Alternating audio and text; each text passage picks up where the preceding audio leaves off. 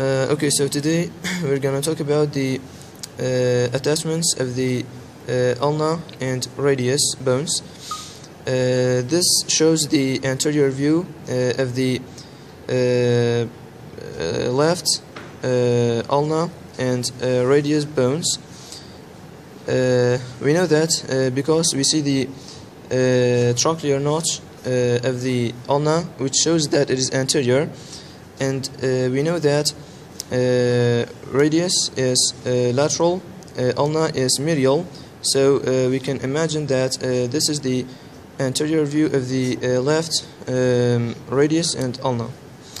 Okay, now we're going to talk about the attachments, the origins and insertions of the muscles. Starting from the anterior view, this is brachialis, this is supinator, its insertion, and this is supinator, its origin. This is biceps brachii. This is pronator teres, its origin. This is pronator teres, its insertion. This is the pronator tuberosity. This is flexor digitorum superficialis, and this is also flexor digitorum superficialis, so it has got two origins. This big, large origin is flexor digitorum profundus. This is flexor pollicis longus. These two are the origin and insertion of the pronator quadratus. This is the insertion of the brachioradialis. And now, moving to the posterior. Okay, so again, we can imagine that this is the posterior view of the left radius and ulna. I'm repeating this many times because it is important to indicate whether it's the right or the left. It is posterior, we know that, because we see many things. We see the dorsal tubercle of the radius. We don't see the trochlear notch. We see the olecranon process of the ulna. And we know that radius is lateral, ulna is medial, so it is the posterior view of the left radius and ulna. Now talking about the attachments of the posterior view. This is supinator, its insertion, and from here we can also see the origin of the supinator. This is triceps. This is anconeus.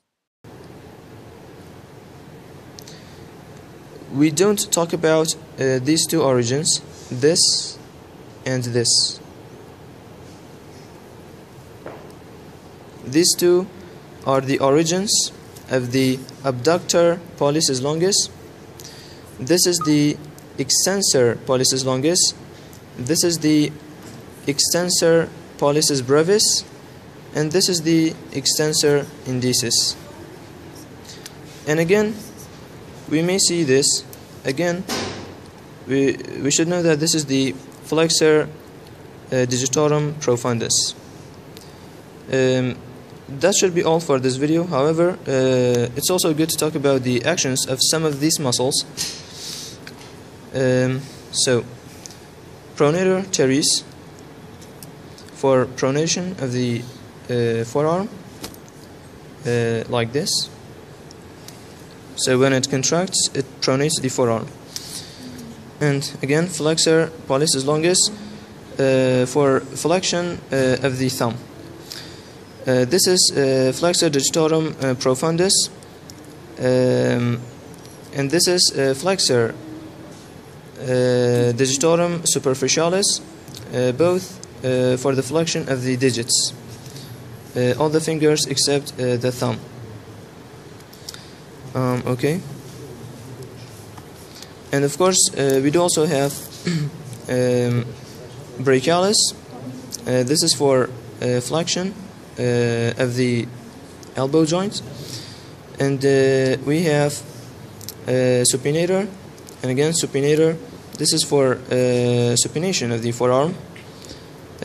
So it's like this. So if it is on the pronated position, when the supinator muscle contracts, it supinates the forearm. Okay, and now on the posterior view, we have the abductor pollicis longus for abduction of the thumb. Pollis is thumb. This is the extensor pollicis longus and extensor pollicis brevis, both for the extension of the thumb. And finally, this is the extensor indices for extension of the index finger, this finger. And that should be all for this video. Thanks.